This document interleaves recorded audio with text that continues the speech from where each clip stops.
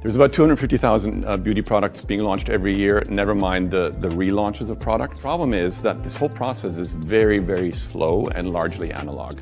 These guys have to figure out how to do this from scratch, start from an idea to a product, and it's phenomenal how successful some of these YouTubers and celebrities already are, given the fact that they're not from the industry. We plan to change that with a host of software that we're building.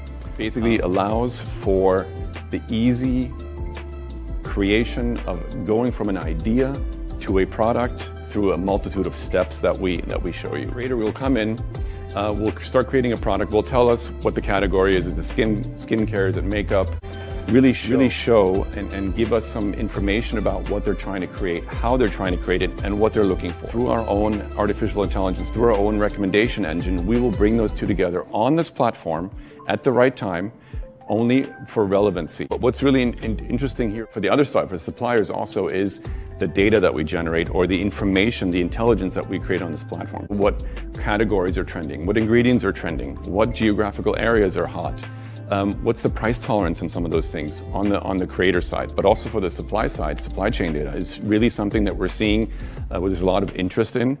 And the industry wants that intelligence.